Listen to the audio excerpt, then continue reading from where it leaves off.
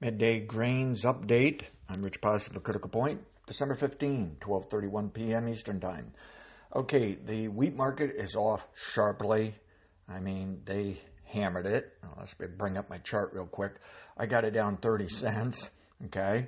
And no surprise, the model was saying still looking for that level 3 bottom. Well, gee whiz, we've got a new low compared to last week, so if anything, the odds are rising. It's probably putting in a bottom, okay? Nevertheless, that's a sizable move, and that's weighing on the corn market. So in other words, I don't have any fresh insight on the wheat market. I don't know what this really means, down 31. Is it going to be down another 20? But I told you all along, we know it can come down. We know it's been looking weaker than the corn and soybeans. And we know it's in that time frame for level 3 bottom, and there is no sign of a bottom. The trend is still down. It was trying to find a bottom a few days ago, but couldn't do it. All right. What does this mean relative to corn? Well, the corn market rallied this morning. They popped it quickly and generated that upside critical point objective, all right, that I mentioned this morning. But it has since pulled back. Now, it has not pulled back enough to cancel that objective. It's still on the table.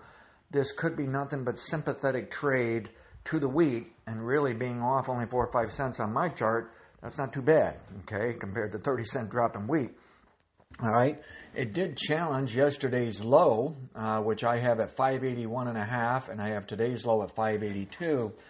Now, if it takes out, okay, the 581.5, as I told you, I'm concerned that that's a sign of a level 4 downswing into tomorrow or later. More importantly, though, I think it's a bit of evidence we've got a level 3 top.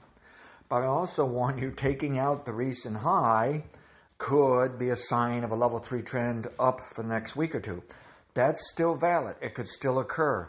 But I think it's unlikely to occur if it closes below 581.5. If it closes below yesterday's low, can't rule out some weird thing that it just puts in a level 3 bottom and slams back up for the next week or two.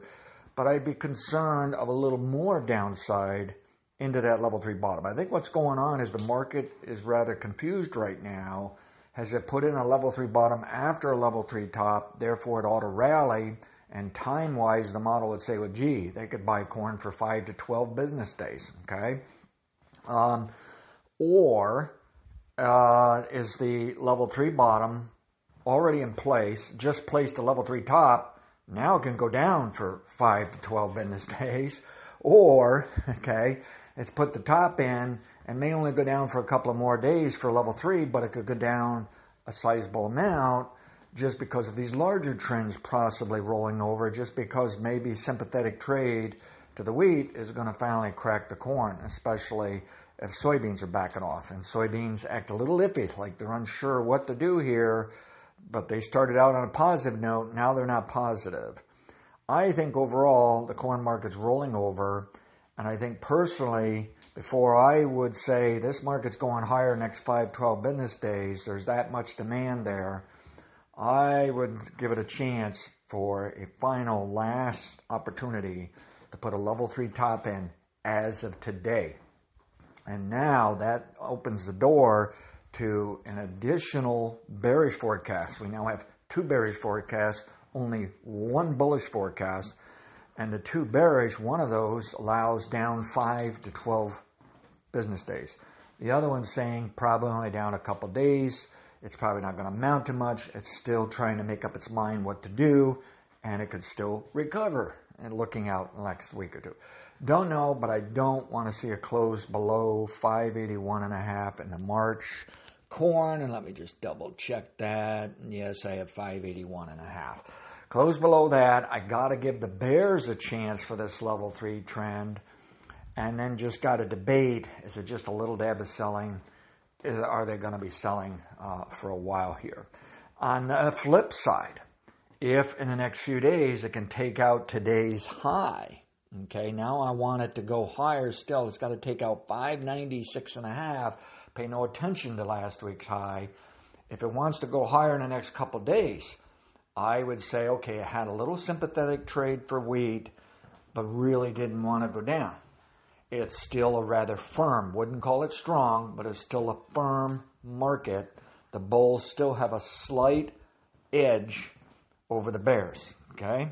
So hopefully that gives you some parameters to work with, but right at the moment, I realize it's only off 4 or 5 cents in the corn. It may be meaningless, that it's held up very well relative to the wheat, but it almost feels like they're about ready to dump all 3 markets, and they've already dumped one, so they're about ready to dump the other 2. That's just my gut feeling. Model's not saying that. Model's just saying these markets don't know what they're doing. They can't get convicted, but we better watch price levels that if violated, we need to take that as a clue that that's where the conviction is going and go with it, okay? Because we can get some last-minute pops here in corn and beans this month before down next month. Problem is, we're also now in that time frame and various setups, we can just start going lower into those lows late January into February. Hopefully this is some use to you. Watch those parameters. Yesterday's low, today's high in the corn market. Okay, now do I have anything on the soybeans to add? Nothing. Okay, absolutely nothing. Trades above yesterday's high. Well, we got to give them a chance to push it to 1280, but don't really want to be bowled up on it. Trade below yesterday's low. Okay, not a good sign. All right, but it may just be coming into a level 3 bottom and just bottom in the next day or two. I'm not picking up signs in beans that it's already placed a level 3 bottom and can set up a scenario of 5, 12 trading days lower. But we'll see. Right at the moment, I would say the bean market is more than any of the other 2 of the 3 markets. Beans doesn't have a clue of what it wants to do. And it's not that they're truly confused and like upset. They honestly don't even want to do anything with beans. It's almost like they feel like, well, there's nothing here. Don't push and shove me around. I don't want your analysis, okay? It's kind of like an equilibrium, but also doldrums almost. Whereas the corn was looking like it wanted to work higher, and it may still because it didn't fall apart on crashing wheat. So it may still firm up on us, but I'm a little getting concerned it may not. Okay? Past results are not necessarily indicative of future results. Thank you.